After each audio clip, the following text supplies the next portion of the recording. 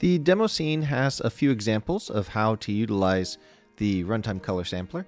So you can see we have the portrait here being modified, the text being modified, and the material on this rotating rectangle also being modified.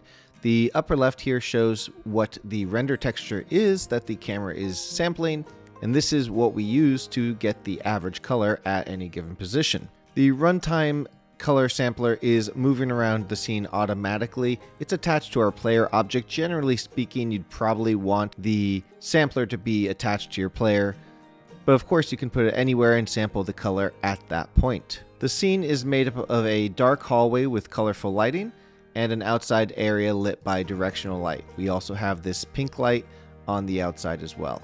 If we select the Runtime Color Sampler in the hierarchy, the inspector will show us a whole lot of information. The runtime color settings are each a scriptable object, and they determine how the average color is modified before being passed to the runtime color listeners, which are attached to these objects in the scene. The average color is shown at runtime at the top, and the outputs for each of the settings is shown here on the right. We can adjust these at runtime, and we'll see the changes live. Since these are scriptable objects, they will not reset when we exit play mode. You can use the checkmark on the left to disable the settings entirely, in which case any listener using those settings will stop being updated. And the relative checkmark determines whether the min and max clamping will clamp one of the RGB values to the minimum or maximum value while keeping the other two values relative to that.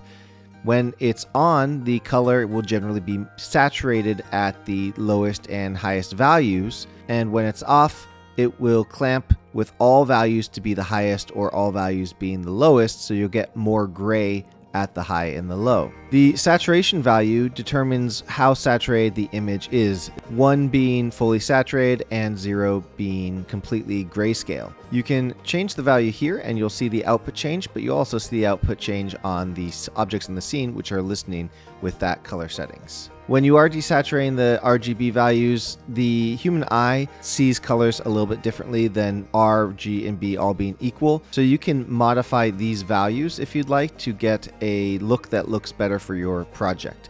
Blue in particular, I find, is very dark when converted to grayscale. Now let's check out each of these objects. In our canvas, we have the demo text. It's a TextMesh Pro object. And we have the Runtime Color Listener TextMesh Pro's text script on here. Every listener inherits from the Runtime Color Listener parent class and has very similar options, but they're each set up for their specific purpose. In this case, we've assigned the Runtime Color settings to the demo text object. Transition time is set to 1, and we aren't currently overriding the color value.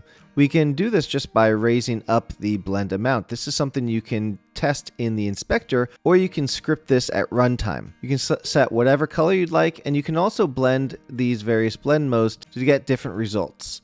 Note that we are blending only the color.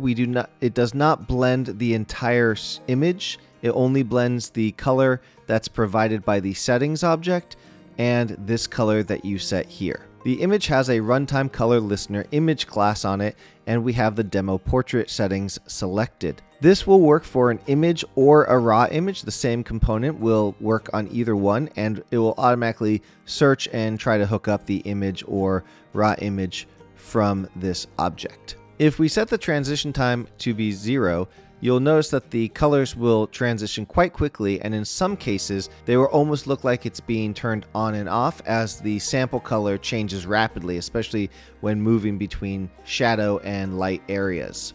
That's why the transition time is default to 1 second, but you can play with that and get a look that works for your project. The image also has an override on hover script attached to it, which codes the blending amount when we hover our mouse over the image. We can see that the blend value goes up to the full amount when we hover over and back down to 0 when we exit. This is a great way to see how the different blending modes will affect the image based on the average color combined with the blend color. And finally, the demo cube has a Runtime Color Listener material on it, which is just listening to the demo cube settings. Just like the others, you are able to custom code an override amount and customize that color to override whatever the average color is if you want to highlight an object or do something else of that nature. If you check out the Runtime Color Sampler object itself, the object has two children. One is a sample sphere, which is just a very, very small primitive sphere in the middle of the scene with the layer set to Color Sampler. And the front camera has a target of the sample sphere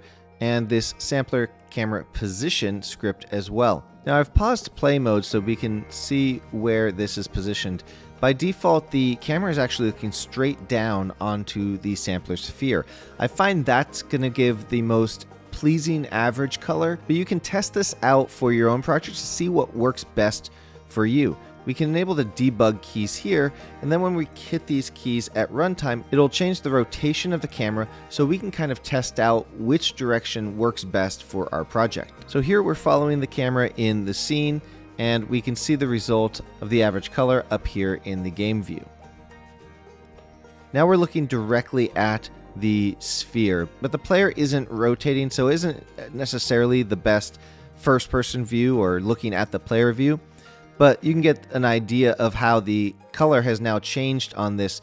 Now when we're outside and when we go through these colors, we're getting much less of the color because we're facing the camera and getting a lot more from below, which is often going to be in shadow or only getting a bounce light from the floor. So here we are back at the top, and I believe you'll find that this is the angle at which works best for your game, but definitely check it out and try it out for yourself. So that's the demo scene. If you have any questions, let me know. Come to the Discord, and I hope to see you real soon.